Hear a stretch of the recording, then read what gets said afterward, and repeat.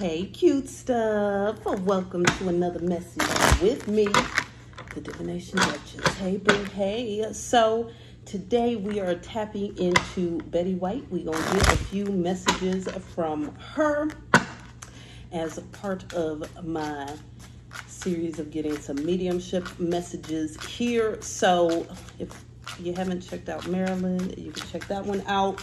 I'm thinking, I don't know who I'm going to do next week. We're going to see. But let's talk to Miss Betty. Spirit, let us connect. Oh, Betty White. Oh, Betty White. What message do you have for the collective?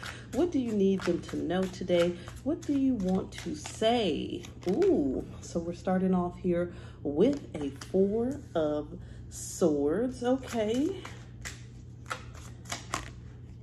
A Queen of Wands. Oh, I already hear it. I hear it loud and proud, honey. A 5 of Swords. So this is really a message from Betty telling you it's time to take action. It's time to get up. It's time to go. And the 6 of Swords is all about moving forward, taking action, right? So Betty's saying here that you got a lot of drive right now. You got a lot of passion towards something, okay? You have a lot of drive, a lot of passion. There's something here that you're supposed to be working towards. This 10 of Swords is what had flipped and then it came back out, right?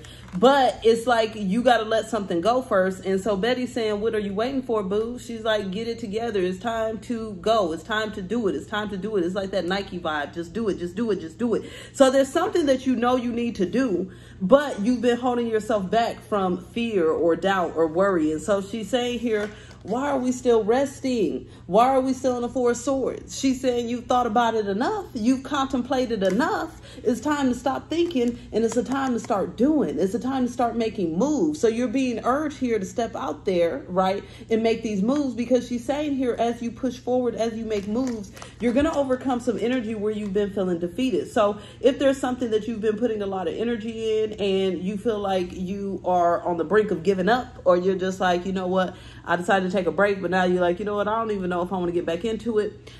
Betty's saying you're going to feel defeated if you don't. You're going to feel defeated. You're going to feel a lot of internal friction. You're going to be mad at yourself. You're going to be upset. You're going to be miserable if you don't allow yourself to move forward. So she's telling you right now to allow yourself to move forward, to get back into that energy of this Queen of Wands, to have that drive, to have this push, to have this urge here for the life that you want. And so with this 10 of Swords, she's saying that, yeah, there's certain things you got to let go of. There's certain things that you got to stop doing. There's certain ways that you got to stop living, right? Certain things you got to stop thinking. But she's saying it's going to be well worth the reward if you will just believe, okay? 7 of Coins. So with this here, she's saying that as you are in this energy of kind of leaning back or sitting back, right, that you've planted the seed. That the seed has been planted, something is ready to grow for you, but you have to keep on guarding it, right? So say you throw some seeds out there, but now you don't worry about the sunlight. You don't worry about no water, rain. You don't worry about none of that. The seed's not going to grow. So she's saying here that you can't, it's not good enough is the exact words. It's not good enough to just plant the seed. Now she's saying you must watch it grow. So she's saying you have to baby it. You have to water it. You have to nurture it. Yes, she's saying nurture it. Your soul's calling you to. As you nurture it, that's when things move forward, right? As you nurture this that you decided to take a break on and rest on, that's when things move forward here, okay? She said a break is not forever. And again, forward movement. The Knight of Swords is, I feel like this is the fastest mover in the deck. Some people feel it's the Knight of Wands. I feel it's the Knight of Swords, okay? The Knight of Swords ain't worried about nothing. They just moving so fast that they can't even see what's going on around them. And so that's what Betty's saying. She's saying get to moving. What are we overthinking for? What are we processing? What are we waiting for? Knight of Cups. She's saying there's so many offerings that want to come into you. But if you don't want to open the door, how can they come in? So it's like, I love this message because today she's reminding you of all the opportunities that you have in your life. She's reminding you of the doors that are there for you to open. And she's saying that this is not the time to give up. This is not the time to say, you know what, I know I planted the seed, but now that I'm tired, I don't want to water it. No. She's saying get back into that fire. Get back into that drive. You got a little bit more push in you. You got more push in you. And then we got this 3 of Cups here. I feel like she's saying here that you're very much supported. Yeah, very much supported. That a lot of times you feel like you don't have the support with this Five of Coins, this Three of Cups. You feel like you don't have the support, or you feel like you've been going at it alone, or that you've been on this struggle alone. You got a problem, so figure it out. There's always a new problem. It's like that energy, but she's trying to let you know that you're not alone, that you're not going at it alone, that you're actually divinely supported. And so if you trust in that support, then it'll give you the ability to take that next step forward. Four of Coins. She's saying hold on to this opportunity. Hold on to what it is that you know that your heart desires. We got the Death card. She's saying let yourself transform. Let this situation transform, not end. What we need to put an end to is the Devil energy. The fear, the control, the overthinking, the getting stuck in these cycles here of fear. She's saying there's nothing to fear here, that you're meant to win, you're meant to succeed if you shall just believe. Give us more here. Betty wants you to, no matter what type of energy, she's saying no matter how many negativities you've been through, how much drama, she wants you to keep emitting love. She's saying that the more that you emit love, that it comes back to you. She's saying there's so many days where she was just so upset. I'm seeing her kicking things, okay? It's like she was so upset she just had to kick something, even in her dressing room. That's funny, okay? But she said that never made her bitter or upset or feel like she can't love others. And so she's saying that don't be bitter. Instead, tap into that love and move forward and be who you are. Show the world how beautiful, colorful, amazing you are. Because she's saying as you do that, you're going to be noticed. You're going to come out on top. You're going to win. What is it here that you want to tell the collective, Betty? She's saying it's all about speaking up, speaking your truth. I'm hearing from Betty saying don't hold back. Express your desires, express your wants, express your truths. She's saying be convicted by your truths. Never fit into anybody's mold. Not a single soul. She's saying when you allow people to start molding you, you start drifting away from your desires, because now you're drifting towards other people's desires versus your own. And so I feel like she's saying that some of you have already drifted. You haven't even been on your own path in so long.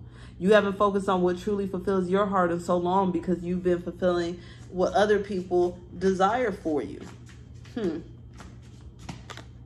Yeah, she's saying to be gentle with yourself. Be loving and kind to yourself. Know what you deserve. Know what you deserve.